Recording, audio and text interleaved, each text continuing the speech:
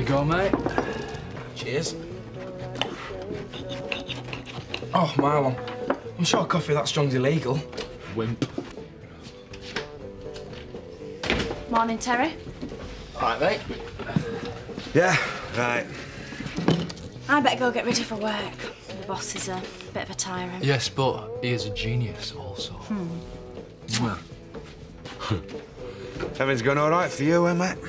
Good job. Nice lass. Can't complain. You look like you need a cup of Marlon's famous morning java. Guaranteed to wake the dead. Oh, gives a break, eh? I'm looking forward to a nice long kip.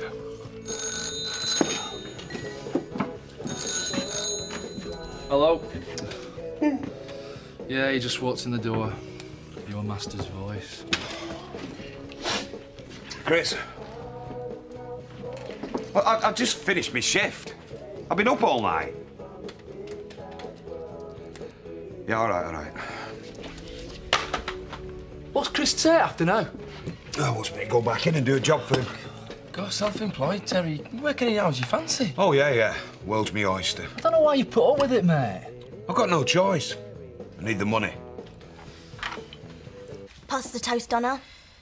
Let me make you some more. That lot's cold. Don't bother. It's no trouble. I won't eat it, and neither will Roy. I've completely lost my appetite. Oh, come on, Kelly, we can't carry on like this. I know what Scott and I did was wrong, but we've got to put it behind us and become a family again. The only family I've got is Roy and Donna, and she's the only reason me and Roy moved back in here, remember? Don't have a go at Mum. It's my fault, and I've tried to put things right. Put things right?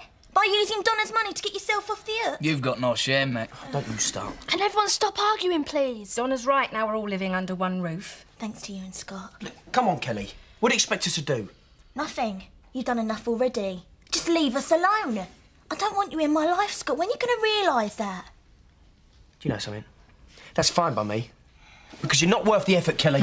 Oh, Scott! Just like old times, eh, Viv?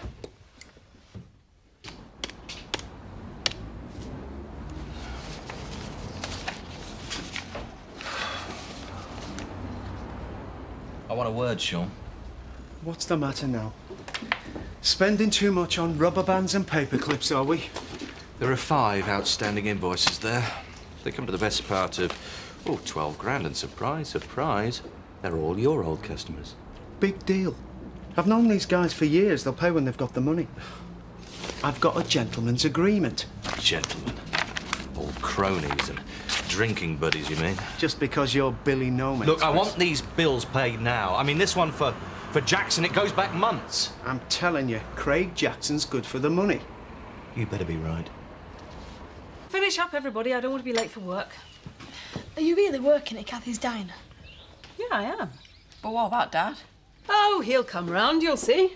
What do you reckon Kathy will say when she finds out Marlon's hired you? Well, I expect she'll be glad of the help now that Biff's gone. Famished.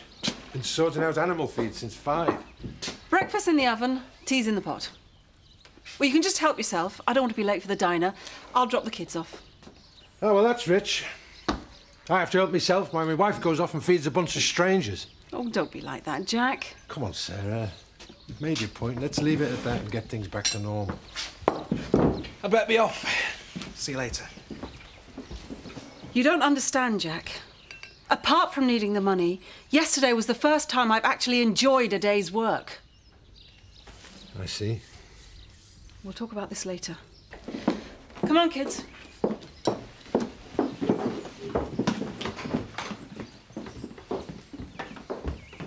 I know we're a bit short-handed with Frankie being away. Just think of the overtime, all right?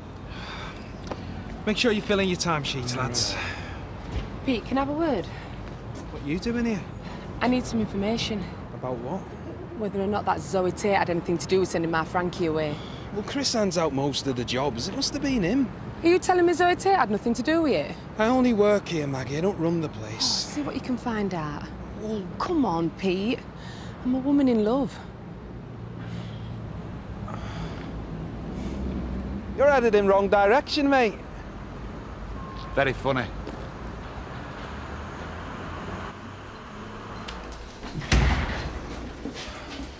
You look knackered. What are you doing here at this time? I asked Terry to do some overtime. You want to get some beauty sleep, mate. Never met anyone who needed it more.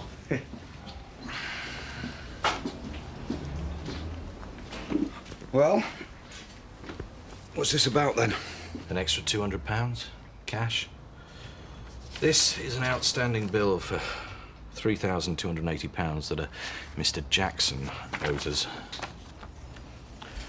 And? I want you to collect it. Use a bit of gentle persuasion if necessary. And what if he doesn't have the money to pay us? Don't be so gentle. Hang on. I don't do baseball bats and knuckle dusters. You got the wrong bloke. Fine. I'll get someone else. But that would mean we no longer had need of your services. What does Sean say to all this? Nothing. He doesn't know. That's the way I want to keep it. Of course, if it came to it, I'm sure I could convince Sean to let you go. What are you doing here? I live here last time I looked. And where's that little girlfriend of yours? Not slipped down the back of the sofa, has she? She's skinny enough. She's certainly a delicate little thing. She's upstairs in my room. Well, why are you not up there with her? Dad, she's not like that. They want to take things at their own pace. They don't need any interference. Hey, and while she's here, I want you on your best behaviour. Best what? I don't want you embarrassing me. Embarrassing you? How? Lisa, tell him. You don't want you showing him up in front of Emily. Oh, like by showing them photos of you when you were a baby in your birthday suit? Dad, you wouldn't do. You look pretty as a pitch in your little blue bonnet. Now, where's that Dingle album? Dad! Don't worry, I'll be singing your praises at every opportunity. Right. I'll go and feed the pigs. Right, I'm making breakfast. So you can see to Balzac, Dingle. Quick, go and have a look at this. What's up? It's not them Reynolds causing trouble again, is it? Hey, calm down, Zach. Morning. I thought I'd do a few chores. I've already fed the dogs. Hey, you didn't have to do that, love. You're our guest. If I'm going to be stopping, I've got to earn my keep. No, Lisa, we don't want to dampen the lass's enthusiasm, do we? Moving on. There's nothing decent round here, I know of, look. Yeah, especially when you're my age. You can always go back to bar work. Well, the Woolpack. Now I've burnt my bridges there. Nearly burnt the whole place down, if truth be told. Terry, I thought I gave you a job to do.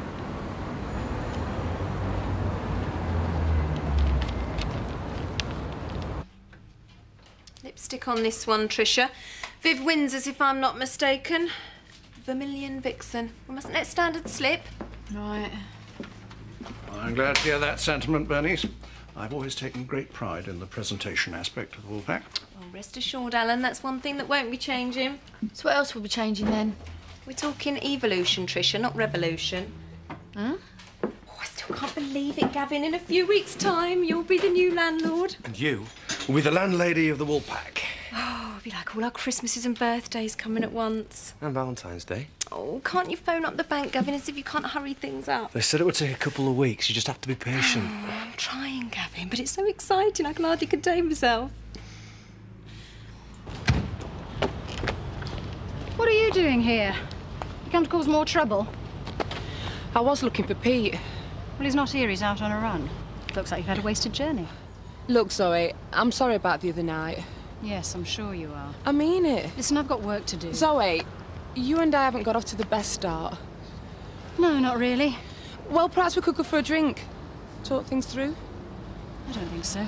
I know nothing happened between you and Frankie in Southampton. Well, it didn't look like that in the Woolpack. Like I said, I was out of order. We should try and be friends. I don't know. Come on, one drink. I'll think about it. I'll see you tonight in the Woolly. See if they let me in.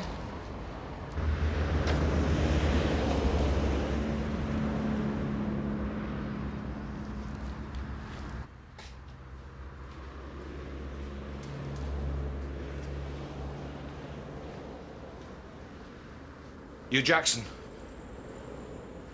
Depends who's asking. I take it you are, then. Didn't your mother tell you it were polite to knock? And didn't your mother tell you it were polite to pay your bills? You what?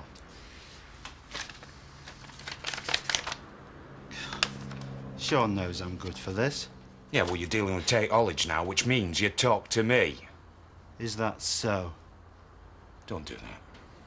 You tell whoever sent you that I'll pay when I'm good and ready. I told you not to do that! Now, let's talk about your bill. Things have been a bit tight. I've had problems. Well, if I don't see the colour of your cash right now, you're going to have some more problems. Right, I'll be with you in a minute. Betty, right, which of these do you prefer, right? Traditional hot pot or Barnsley chop and mash? Well, as neither of them's on menu, why ask? Things change, Betty. That's progress. You've made more than enough changes here, lad. Well, speaking of changes, yeah, it's time I transform myself from humble chef to maître d' par excellence. Table 3. Well, you came back then. I must admit, I was surprised after Jack had his say. Really? Things not going too well at all. Well, things have been better. I wondered why you took your holiday on your own. Did you now? Well, I can spot the signs, you see. Jack and I just need a bit of space, that's all. Well, if you ever feel the need to unburden yourself, I'm always here to listen, you know. You know, Betty, the one good thing about the farm, you can tell your problems to the chickens and the sheep, and they don't tell the whole village. Aye.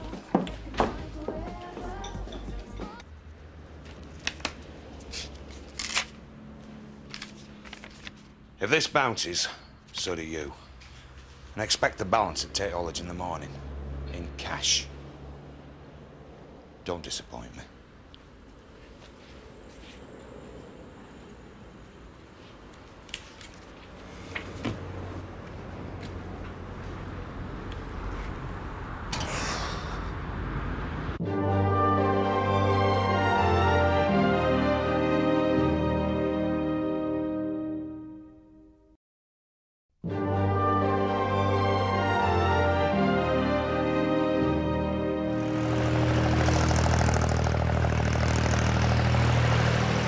Well? A cheque. It's no good to me. Well, it'll just have to be. Don't worry. It won't bounce. It's only for £2,000. You're going to get the rest in the morning. In cash. So you found your true vocation at last. I never thought I could sink so low. What's your problem? You just made yourself 200 quid. Oh, aye. But I can't tell you what I've lost. What's going on? Nothing that concerns you? I hope you're not up to something behind my back, Chris. Now, would I do something to jeopardise our partnership? I hope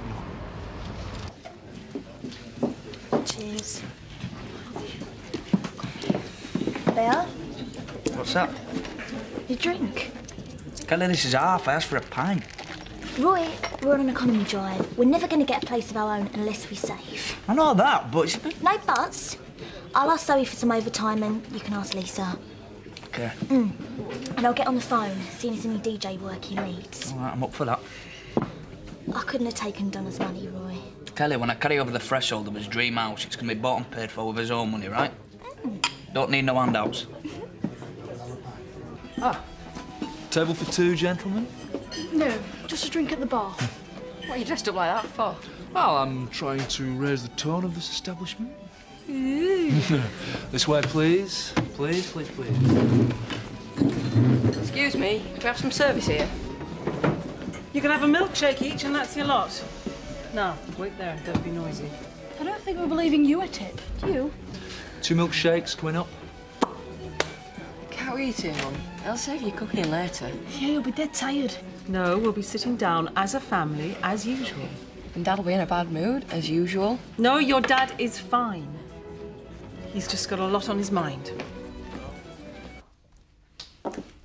What are you up to?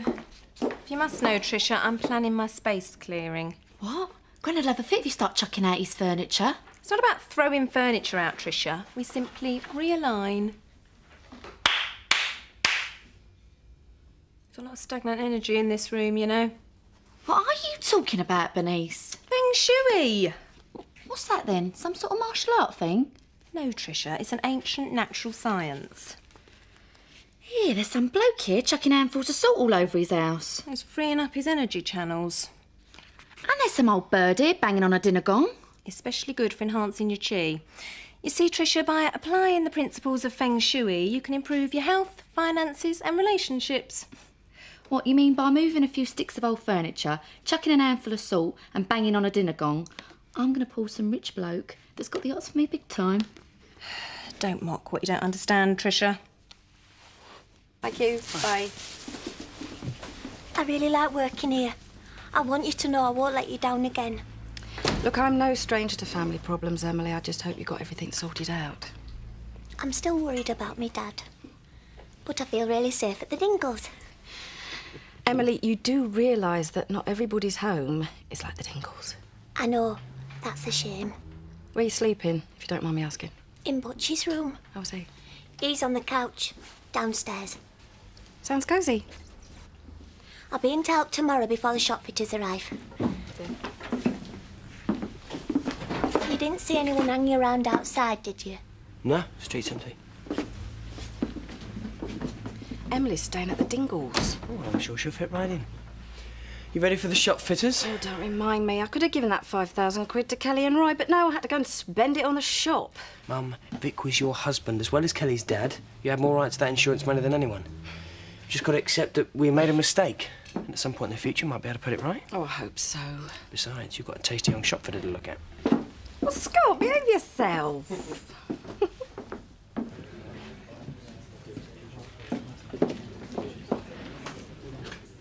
Tricia, what are you doing? Don't you know, Terry? I'm practising my thing. What's the name? Huey. Feng Shui, Terry. Oh, aye. That's right, I'm unblocking my energy channels. It's an ancient Chinese art, Terry. Helps improve your life. I could do with some of that. Got a gong, have you? You know, for a young person, Tricia has such a closed mind. Here's a Feng Shui tip for you, Terry. Remember to put the lid down on the toilet when you've been. Otherwise, your fortune will escape down there. You know what? I'm telling you, Tel, she's getting worse. I can't even wind her up anymore. That's because she's taking charge of her life. She's chosen not to get wound up. I mean, let's face it, she's the one that's getting what she wants. Look at us. Roy's a brilliant DJ. He does everything from Cat Stevens to Cattonia. Well, his usual price is 70. OK, 50 plus petrol money. We'll see you on Saturday then. Suppose you think it's funny, me looking for jobs for Roy. I expect you've made a fortune today. Couple of deals went through. Me and Roy won't be seeing a penny of it. Still, I'm glad you've got such a clear conscience. Kelly, I have tried to put things right. What we've done as money? I won't be too cocky about that business of yours, Scott. Because sooner or later, Rich is going to see you for what you are, a user. Why do you two have to argue all the time? You're tearing this family apart.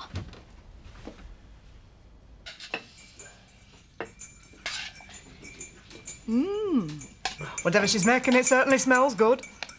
Well, the proof of the pudding is in the eating. Shall I go and give her an hand? Oh, no, I will. It doesn't seem right, somehow, sitting around in your own home, being waited on hand and foot. It's never trouble me. Oh, I know that of all, Zach Dingle. Can I help you, lass? All done. Thanks for letting me stay. Oh, you're welcome, Emily. I thought I saw my dad today. I'm a bit frightened. I keep thinking he's going to turn up and make me go back with him. Oh, it must be difficult for you, love. It is. I do miss me dad. Some of us are starving over here. Don't worry, love. We'll take care of you. You're safe here. As long as Zach likes your cooking, that is.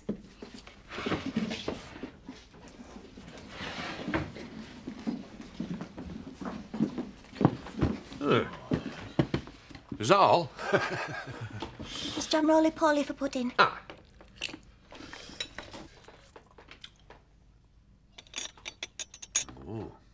Now, I think you've got a rival here, Lisa. Mrs. Knockout.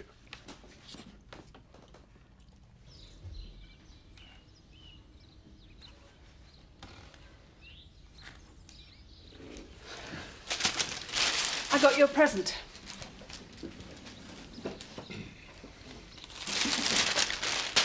It's a new shirt. So I see. What's that, a day's wages in the diner? It's been a long time since we could afford little luxuries. Well, now you're the breadwinner. Oh, Jack.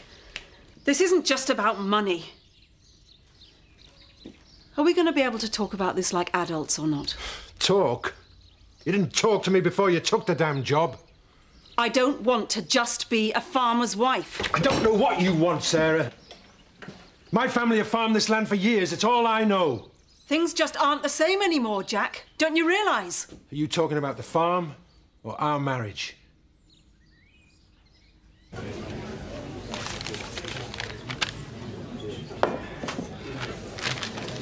Happy? What do you think? Be easier next time. There won't be a next time. So the next time you're broke, you mean?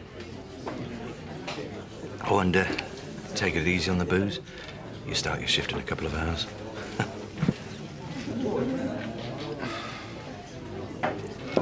So who wants another drink? It's my shout. Same again. Yeah. You know, I could get used to this. Boss is getting around him. Another pint, please, Trisham. Take one for yourself. Oh, you're doing all right for yourself all of a sudden. It's because you sat in that chair I fanged up earlier, isn't it? Do you think it really works, Terry?